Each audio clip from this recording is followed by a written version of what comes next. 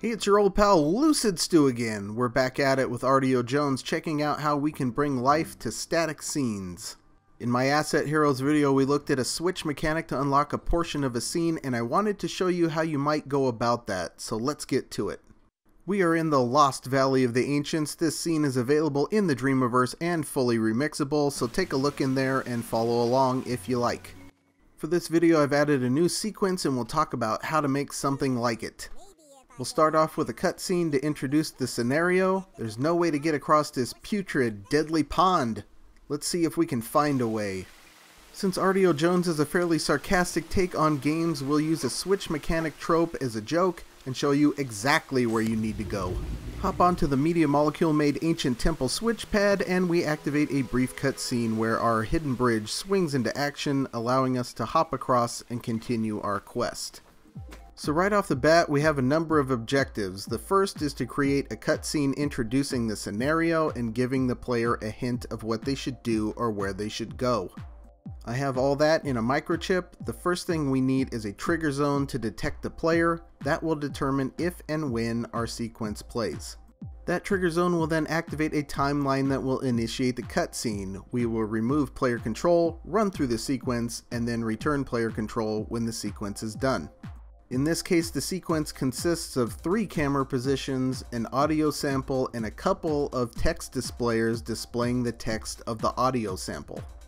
There are a couple of reasons you might do that. Our monologue is done in a squeaky cartoon voice and it isn't the most easily understood.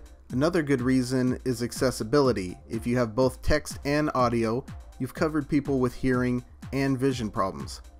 When the cutscene is done, our player will make their way to the painfully obvious objective. They will hop onto the switch pad and activate the sequence, which is in this microchip.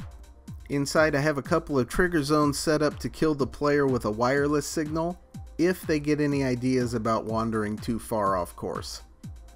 The output of the switch pad is hooked up to a timeline in this microchip, and that timeline will run the bridge sequence. The timeline consists of a couple of keyframes, a couple of audio samples, a switch to activate a visual effect, a camera for the sequence, and a destroyer to destroy the sequence after it's played. The keyframes consist of the original position of the object and the final position. Keep changes is enabled on the second keyframe so that the bridge stays in place.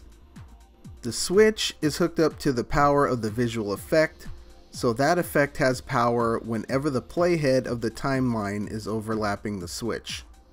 As a general rule in video games, anytime there is action, you want to reinforce that action with a sound effect and a visual effect. Our camera creates a very brief cutscene sequence where we see the bridge moving into place from pretty close to Artio's perspective.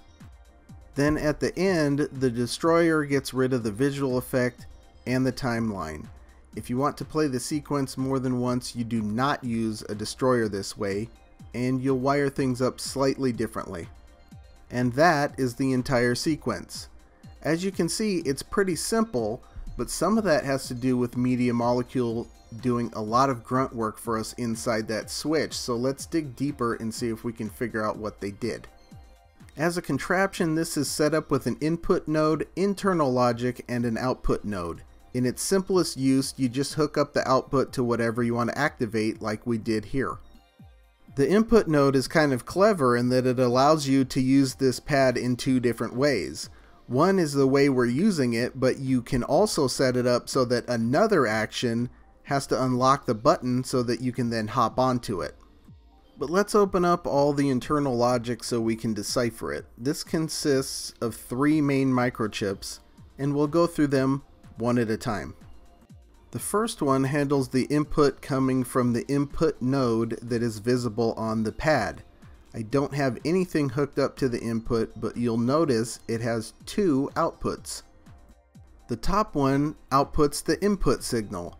The other one sends a signal when the input is hooked up. So in this case, there will be no signal on the top wire because there is no signal coming into the node.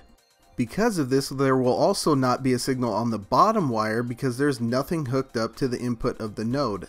That's a subtle difference but important, and we'll see why in a second. The top wire, which is the input signal, runs into a through node, and you can see there are a series of these. What's happening there is that the nodes are carrying the signals through to all three microchips independent of anything else. Basically, we're saying, okay, we have an input wired up, let's make sure everything in this logic has access to it. And as an example, you can see there's a wire from the through node going into a trigger zone on the button. So if the input is wired and has signal, that trigger zone will be active, and the signal also goes to the next through node. So what's up with that NOT gate in the lower left hand corner?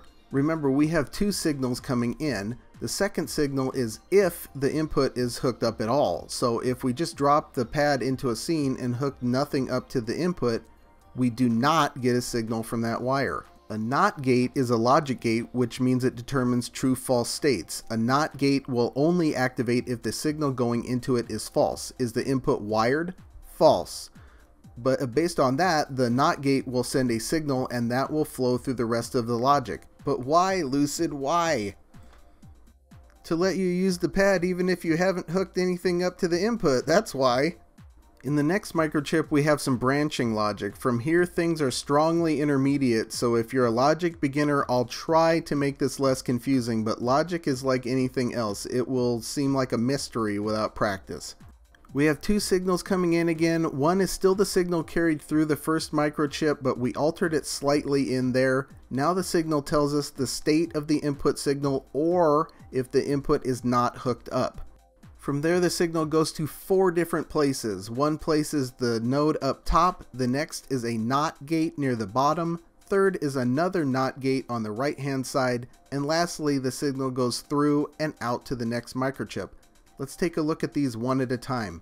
For the node up top, our input signal is running into power, so the logic statement is if this overall contraption does not have anything hooked up to input, or the input signal is inactive, this node will have power.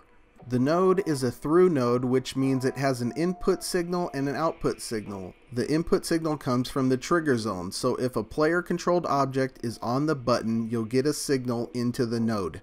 The output signal runs through to the next microchip, so the overall logic statement is if this contraption is in a ready to use state and something is on the button, do whatever is in the next microchip. Onto the NOT gate near the bottom. Remember, we're doing the opposite of the logical statement with this. So if the overall contraption is not ready to use, then we get a signal. That signal then goes into a node which does nothing. So why do this at all? Let's have a short discussion about programming. A lot of the time in programming, you run into situations where there are a lot of possible outcomes, but you really only care about a few. However, you do not want your program to ever do something unexpected. To avoid that, you can be explicit about what occurs for every outcome. Sometimes that translates to do this, do this, do this, and for every other condition, do nothing. In this case, we only have one extra condition. One thing this also does is allows the end user to hook something up to occur when this contraption is not ready to be used. So if it's not, maybe you want a sound or a visual effect to play. You would hook that up to this node. The other NOT gate in question has 2 input signals attached, one of which goes to power. Remember, the signal coming from the upper through node is the trigger zone signal, so what we're determining here is if the character is not in the trigger zone. Power is active when the overall contraption is ready to be used. If both of these conditions are met, signal flows into a signal manipulator which will pulse signal at on. So the overall logic statement is when the character has just left the trigger zone and this contraption is ready to be used, do this. You might look at this next microchip and think, holy crap, this thing is 3 times bigger than the last one, this is going to be crazy. However, at this point, we've done most of the conditional heavy lifting and what's left is consequence. But let's run through this top to bottom. Top, when something is in the trigger zone and therefore the button is pressed, play a sound and activate a keyframe. The keyframe causes the button to move downward. See, this is simpler. You also have a signal running to a through node and ultimately to the output node, so you can use the button press signal to do something, which is exactly what we'll do once we escape from the logical hell that is this contraption. Next down the list, we're running our button reset signal through a node and using it to activate a sound in a keyframe. The keyframe restores the button to its original position. Again, simple stuff. Yay! The rest of the logic in here pertains to another state this switch pad is capable of, wherein you can lock the pad down and make it so that the pad has to be unlocked by something else before you can use it. Again, these are mainly consequences, so view this as when the button is unlocked, play this effect, this sound, and activate these keyframes. Since we're not using that part of the contraption, I'll leave it at that. Now that we know everything that's happening, take a look at the sequence again and see if you can spot all the logic we just talked about. So in this video we talked about how to add a simple switch to your scene to unlock a new area.